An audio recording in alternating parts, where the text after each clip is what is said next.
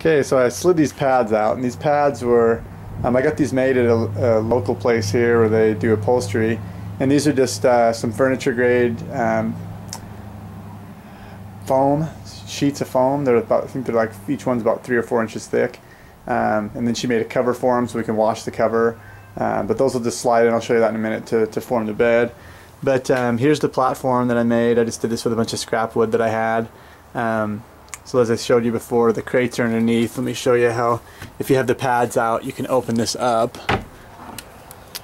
And you can access your stuff this way too. It makes a flat surface here you can use for cooking or whatever.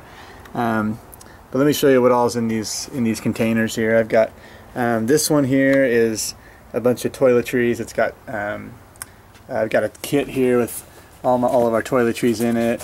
There's a solar shower, wipes, mirror, toilet paper, towels, you know, washcloths, all that kind of stuff.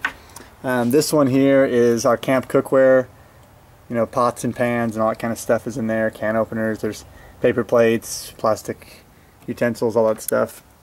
Between the two layers of crates, I've got a tent, regular tent there if you want a tent camp. There's a tarp, there's a gas can. I think I've got some axes and some camp chairs down there too. Up here in the second level of the totes, this one I usually put some food in there. I've got some fishing gear. This one's got our buddy heater in case it's real cold. There's a fan back there. There's a Coleman lantern that runs off propane also. Some various other things in there. There's a radio, I believe, in there. This one's got a bunch of tools in it. I've got a siphon pump and a tool kit, and I've got like a survival kit there. A few different things in that one, some duct tape, odds and ends tools and that kind of stuff.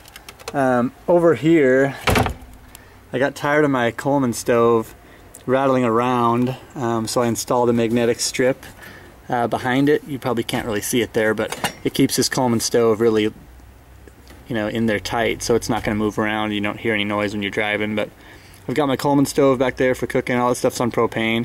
So when I do head out for a camping trip or whatever, to make sure I've got everything I need, I just load up some of the... I usually keep this space kind of clear up here, and I'll just put some propane cans right here, and then I'm set to go and fill the cooler and fill up the water jug, and you're pretty much ready to roll. So now that I showed you that, let me show you the van in bed mode or camp mode. So anyway, let me pause for a second. I'll be right back with the bed all set up.